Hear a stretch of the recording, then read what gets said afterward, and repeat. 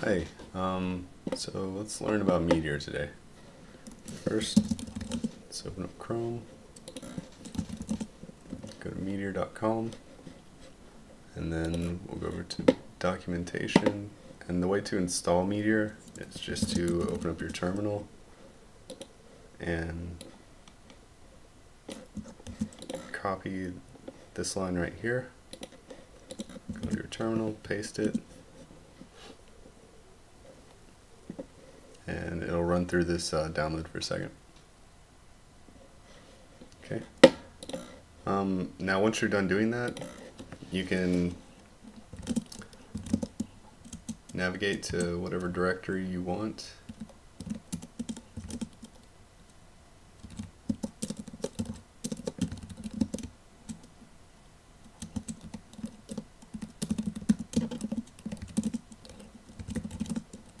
And then, let's see. Okay, so now I'm in my users Corey sites Meteor test folder.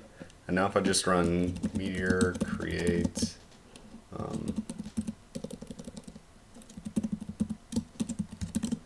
Meteor test, it'll make another Meteor test folder inside of this folder.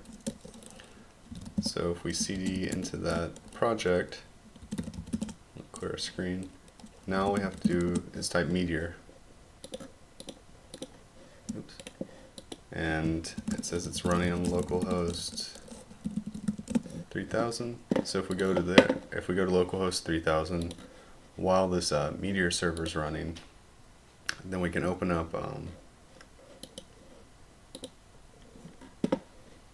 our console. And if we click this button here, you can see that we're doing stuff. We pressed a button, click it again. Now, if we want, we can go and go into Finder, find your project, wherever it is.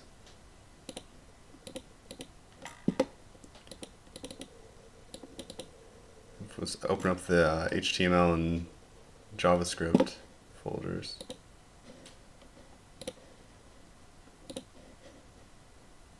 Okay. Actually,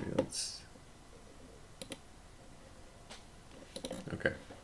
So now we've got our HTML and JavaScript files open.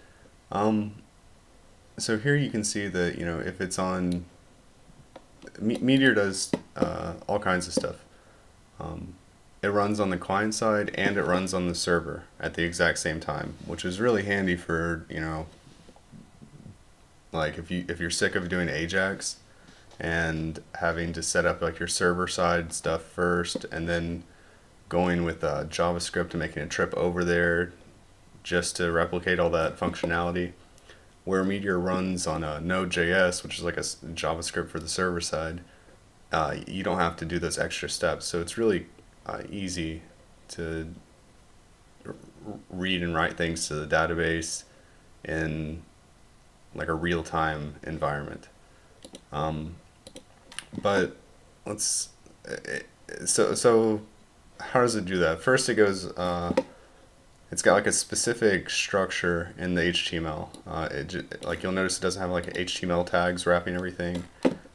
It just has a head, and you can add whatever you want inside of your head tags. It's got a body, which is just like normal body tags.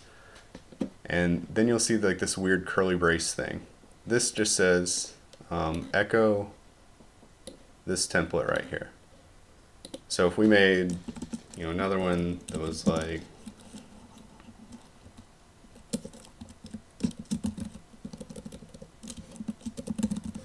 hi there or something, then we made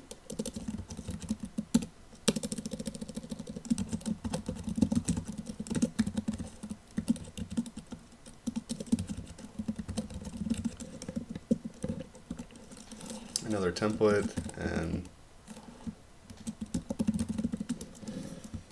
save that. You'll see I didn't even have to refresh. That's another thing that Meteor does. It automatically refreshes. It's kind of monitoring your environment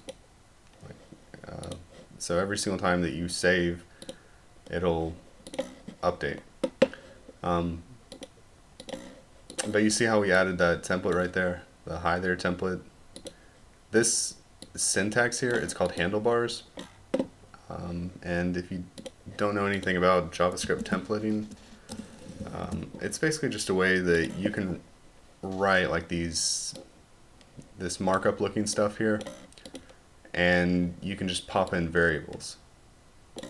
So like that thing right there, that greeting variable, you'll see it over here, right here, template, hello, greeting. So that's saying go find the template, go find a template with the name of hello.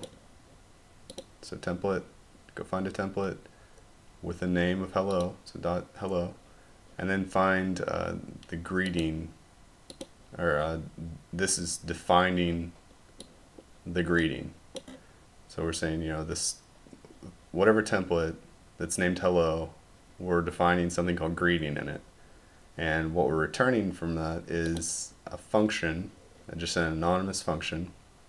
It's not named or anything, it's just, you know, just says function, so it just returns stuff and says return welcome to Meteor test. So if we change this to something like return welcome to Meteor test, and then saved it, again, I didn't have to refresh, it automatically updated.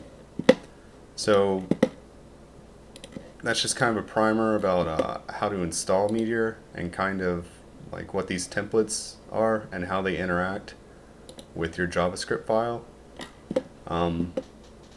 And in the next one, we'll talk more about what kind of things you can do with it. So thanks.